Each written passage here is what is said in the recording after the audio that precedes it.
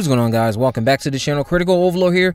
We're going to be talking about several different horror topics in this video here today. We'll be talking about M3GAN 2.0. We'll be talking about the Black Phone 2. We'll be talking about Scream 7. And we'll be talking about Jordan Peele's next film. So, just to start off here with M3GAN 2.0. M3GAN 2 is underway. We found this out from Blumhouse Vice President of Feature Film Development, Ryan Turek, who told us to Collider. He said, "We haven't started shooting or anything like that. We're aiming towards that January release date that was set." Now, as we know, the film is expected to arrive in January of 2025, I believe. So while this isn't anything major, it's nice to know that there's a goal to have it out by January of next year as planned. He didn't really get into anything too overly specific about how far along they are in the process. We know James Wan has said this about the sequel in the past, though. He said, "It's early yet, but M3GAN is coming back in a big way. The first film came just at the right time when concerns about AI were mounting, and we're definitely leaning into that on the next one. We're exploring the AI universe even further." I mean, we saw the doll upload herself to Gemma's Alexa or whatever at the end, so it's anyone's guess where this creation will upload itself to next. Akilah Cooper, I believe, is penning the sequel, and Allison Williams as well as Violet McGraw are expected to reprise their roles as the aunt and niece dynamic that function as the heart of the original. I do want to highlight this. I love how these two are getting everything I would want and hope to see for Andy and Karen Barkley at the earlier stages of Child's Play. I would have loved to see Christine Hicks or Catherine Hicks and Alex Vincent get to reunite like that for the sequel to Child's Play. But we know Catherine Hicks never got to return as Karen Barkley, and she likely never will. It's very sad and unfortunate, but at least this is happening for the duo the duo at the center of M3GAN. Just makes me reminiscent and nostalgic for the fact that we're never going to get that for Andy and Karen. Very sad.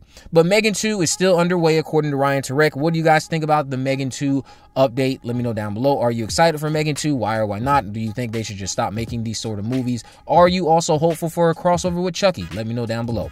Jumping into the Black Phone. So Ryan Turek recently also told Comic Book that Scott Derrickson will be returning to direct the Black Phone 2. If it wasn't already confirmed before, because I could have sworn it was, or maybe it was just a very big duh assumption.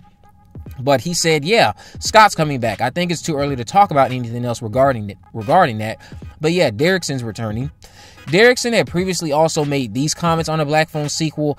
He said, "I can't tell you much, or I can tell you this much. I wouldn't make a Black Phone sequel without Ethan Hawke. I don't think there'd be any point in doing that." Well, from what's been reported already, we know Ethan is back. So is Finney, his sister, who is the sister in real life to Violet McGraw. Their father is back, and also the Robin actor is back as well, I think. I'm just very curious how this sequel will unfold narratively, because I'm confident it's embracing the supernatural elements established in the original, and the grabber will be a supernatural killer this time around, almost like Blumhouse will try to create their own iteration of Freddy Krueger for their brand, which I've speculated in the past. But yeah, it's nice to have confirmation, I guess, that Scott is back. Not that there was ever any doubts, but I look forward to being unsettled by his distinct style once more when the grabber returns to theaters next June, I believe. It's 100% in 2025, but I'm a little iffy. I think the month it's supposed to drop is June. Been a big fan of Scott Derrickson for a while. Love Sinister. Don't really care for the Sinister sequel. I don't think Scott Derrickson did that one, though. Could be mistaken. It's been a while since I watched the sequel. I loved his shorts on the VHS anthology series, and I love what he did with the Black Phone, so I cannot wait to see what he cooks up for the Black Phone 2. Diving into Scream 7. Scream 7, we know, is very much so up in the air still, with the loss of Christopher Landon, Melissa Barrera, Jenna Ortega, all of that good jazz. But what do you think is occurring right now at Spyglass with the recent loss of the director? Well, it'd be safe to assume they are searching for a new director, and here's the thing. 9 times out of 10, if they can't find a new director, then the film will get canceled, one would have to assume, or at least indefinitely paused until a director is found. Nevertheless, I was digging around some scoops and rumors from October, and I think it's worth mentioning because chances are this won't be happening, and from what I know, this star does not have a deal to appear in Scream 7 as of now anyway. So just something fun to talk about for you guys. One person who could have appeared in Scream 7 before everything went up in smoke recently. This person recently appeared alongside Kyle Gallner in The Passenger from this past year. If you know who I'm talking about, you know who I'm talking about. If you saw The Passenger and that makes you excited, Just think of the things we were robbed of, because I don't think this person will be appearing in Scream 7 anymore, but things could always still go that direction. But this star does not currently have a deal. But again, they starred alongside Kyle Gallner in that movie The Passenger from last year, in which Kyle Gallner gave a phenomenal performance. If you haven't checked out The Passenger, go check it out. But as mentioned, for now, this star again is not signed or under contract to appear in Scream 7. I also have not heard anything that would suggest that this film is being canceled. For those that have been asking on Twitter, I've heard quite the opposite for now. And it would appear, from what I've seen on Twitter, that Jeff Snyder is also looking into who could be potentially starring in the upcoming film. So the cancellation, while it could still happen, it doesn't seem like we're at that point just yet. It seems like we're very far from it. These people will crank out the worst thing possible before they cancel this IP. I feel very confident about that. As long as they can secure a director, they will crank out the worst thing possible. Now, the last thing we're going to talk about here is related to Mr. Jordan Peele. So Jordan Peele has commented on his next film during the Conan O'Brien Needs a Friend podcast. He said this. He said, "This has been it's been an interesting year because the writer's strike had me in the state of listening, and that's where I need to be.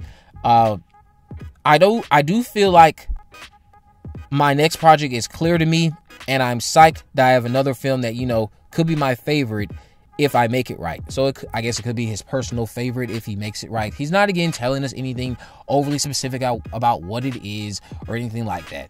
But the fact that he has an idea of where he wants to go makes me excited. The other thing that recently happened with Jordan Peele's upcoming film is that it got shifted out of the release schedule, because it was supposed to drop this December, but obviously with the strikes and everything, that had him at a standstill. He had to wait and see.